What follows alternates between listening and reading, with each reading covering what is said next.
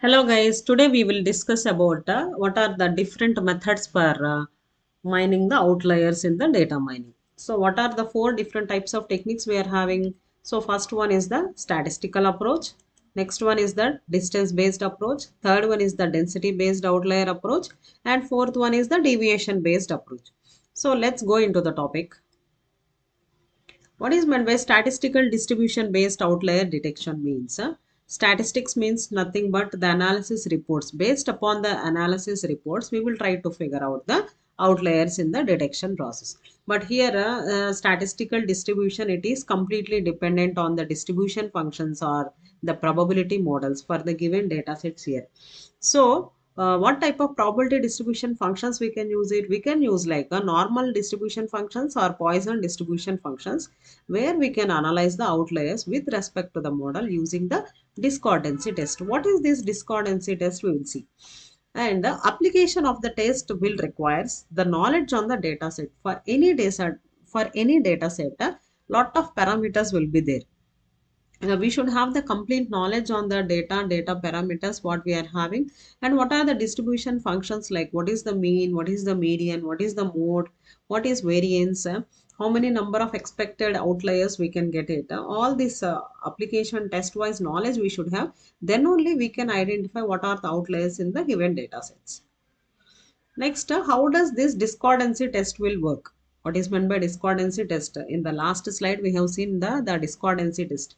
So, in this statistical discordancy test, we are having the two hypotheses will be there. One is the working hypothesis and an alternative hypothesis. One is working hypothesis and the second one is the alternative hypothesis. What is this working hypothesis means? A hypothesis is represented by the letter H, is a statement that the entire dataset of n objects comes from the initial distribution model F. Entire objects which will comes from the initial distribution model F.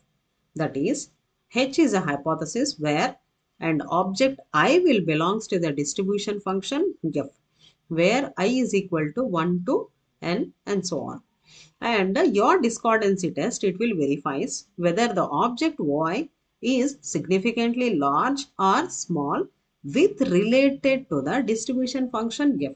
See, if a particular object is completely smaller data point, then we can consider that particular data point as an outlier. Or else, if that is completely large means, then also we can consider that particular object as an outlier. So different test statistics have been proposed for use for the discordancy test depending upon the knowledge that is available for the given data sets. See, assuming that some statistics T has been chosen for the discordancy testing, and the value of the statistics for the object Y, what is the object Y value here? I am going to represent like VI here for the object Y. Then the distribution of the T is constructed here. How the distribution of the T is constructed here? So, based upon the significance probability. Significance probability is represented by SP of VI is equal to probability of T greater than Vi will be evaluated. If SP of Vi, that means the significance probability value is sufficiently small, means then Y is the discordant and the working hypothesis is rejected.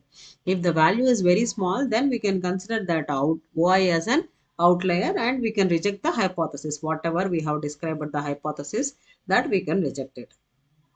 This is completely based upon the statistical analysis, like our normal distribution functions or the Poisson distribution functions. Next, in this discordancy test only, we are having the alternative hypothesis is there. What is meant by alternative here? Alternative hypothesis also we are going to represent with the letter H, which it will states that object Y will comes from the another distribution model G is adapted.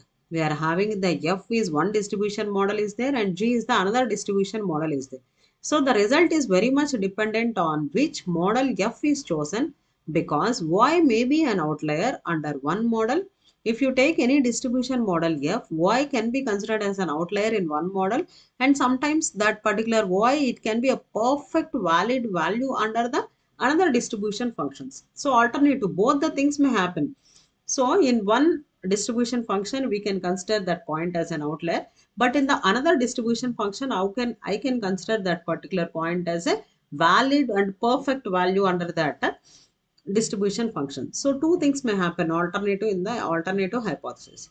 The alternative distribution is very important in determining the power of the test, that is the probability that the working hypothesis is rejected when y is really an outlier. If the y value is really an outlier, then the working hypothesis will be rejected.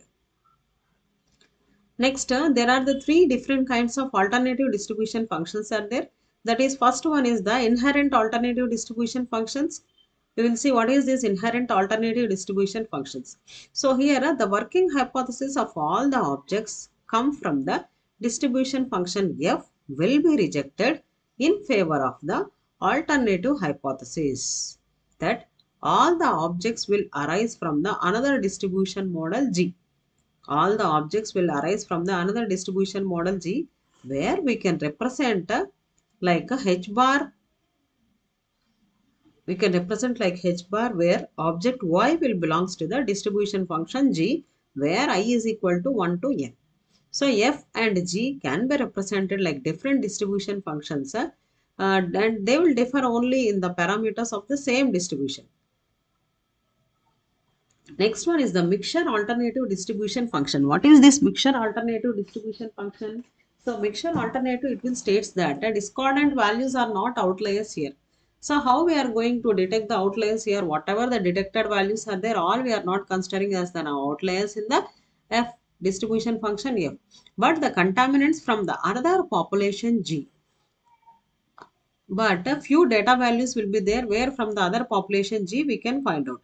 So in this case, the alternative hypothesis is H bar Y belongs to 1 minus lambda into F plus lambda G, where I is equal to 1 to n. So this is the mixture distribution function, where here all the outlier, all the discordant values we will not consider like the outliers. And next one is the slippage alternative distribution function. What is meant by slippage alternative distribution function? So this alternative states that all the objects arise independently from the initial model F with its given parameters, whereas remaining objects are independent observations from whereas the remaining objects are independent observations from the modified version of F in which the parameters have been shifted. Next, there are the two basic types of procedures for detecting the outliers. One is the block procedure and the other one is the consecutive procedure. What is meant by block procedure here? So in this case, either all of the suspect objects are treated as the outliers or all of them are accepted as the consistent. Next one is the consecutive procedure. Consecutive or sequential procedure. What is this consecutive or sequential procedure? An example of such a procedure is the inside out procedure. Here, what is the main idea of this?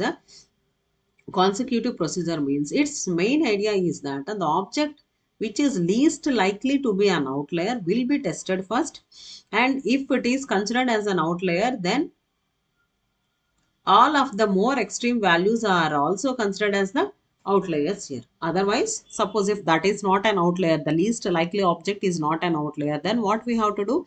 There is the another case like the next most extreme object will be tested. If that is not considered as an outlier, then we will go for the next most extreme object. So like that, in some consecutive and some sequential manner, we use it to test each and every object here. So this procedure, it tends to be more effective than the block procedures here. So in the block procedures, we will suspect either all the objects as an outlier or all will be detected as the consistent object. Two basic types of procedures are there for detecting the outliers. So what is the, how much effective is the statistical approach for the outlier detection here? So what are the major drawbacks in that most tests are for the single attributes? At many data mining problems require finding the outliers in the multi-dimensional space. So statistical methods do not guarantee that all the outliers, we can't say that only from the statistical methods or the analysis, all the outliers we can find out very easily without doing any testing process. It is not the case like that. So we are having the another method is there, that is called as the distance based outlier detection, where we will see this particular distance based outlier detection in the next upcoming video. Thank you. Thank you guys. Thank you for watching the video.